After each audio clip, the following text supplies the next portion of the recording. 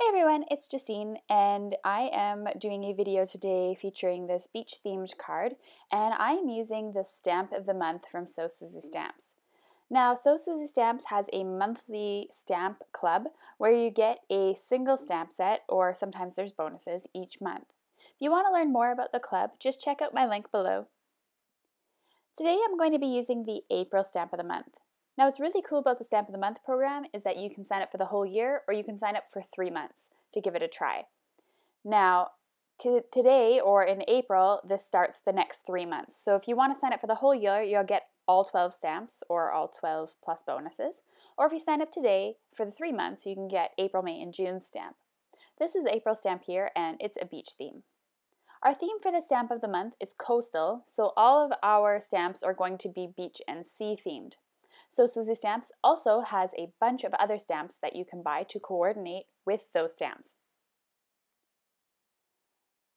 However, these Stamp of the Months are exclusive to the Stamp of the Month kit buyers. So to get started, I'm going to be stamping various things out of this theme or this scene here. Now, me personally, I'm not a massive fan of scene stamps because I like to create my own scenes.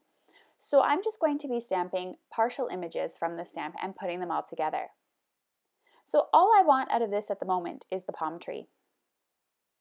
I'm going to color it with Copic markers, and I'll let you know which Copic markers I'm using, but I am going to speed you up for time's sake. To get started, I like to grab a couple of markers and I like to kind of put them onto my paper and write which ones they are, just to see which markers I'm going to end up using. So I decided to start off with YR24 to color the whole thing. I went in with E55 as a shade, E13, E15, and E18 to darken up and add some layers.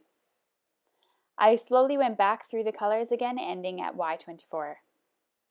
For the green, I'm using YG07, G09, G05, and G19.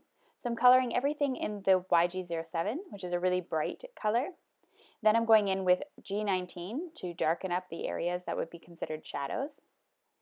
And then I'm going in with G05 and G09 to extend those shadows, and then topping it off with the G09 again to blend everything together. Just creating a small shadow using C1 and C3. Next up, I'm just going to cut out my palm tree. The next thing I'm going to do is I'm going to be using 3 colors from the ink bites from Suzy Stamps, and I'm going to smush them here onto my craft mat. The 3 colors I'm using are Tropical Teal, Mermaid Mist, and Dewdrop. I wanted to combine some teal but also add some blue. So to make a watercolor splash sort of on the card, I'm just going to wet my surface using a brush, just randomly over the watercolor paper. I'm going to add my wet brush to the color and just add some color from the inks. And they blend quite nicely together.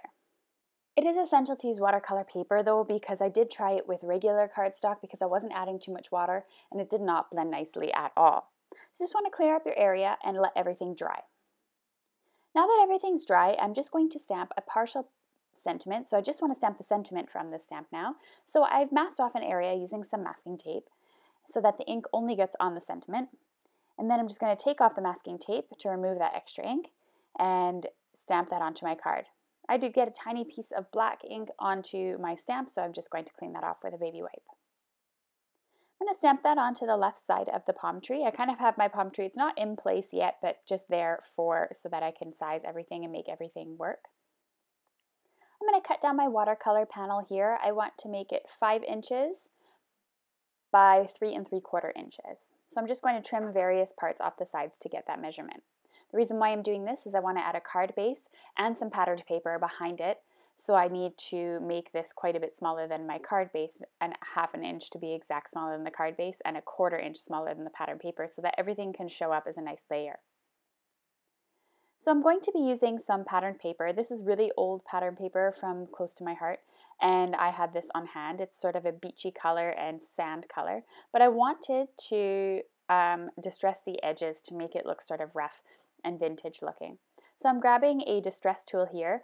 This one, I'm not sure if they still make it, so I've linked to the Tim Holtz one in the subscription, or in the supply list below, sorry. So it still does the same thing, it just looks a little bit different. I'm just going to glue all these pieces together now. I'm using sea glass cardstock from Simon Says Stamp as my card base.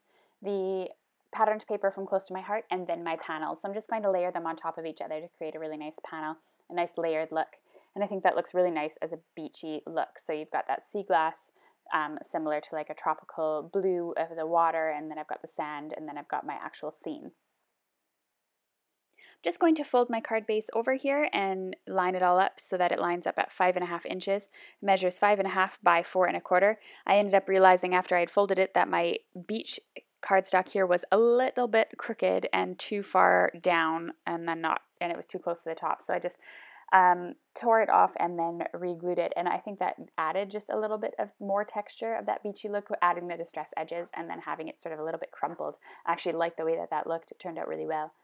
And then I'm just going to add my scene here on the front, but I wasn't exactly finished. I needed to embellish a little bit, and I added some vellum underneath the palm tree.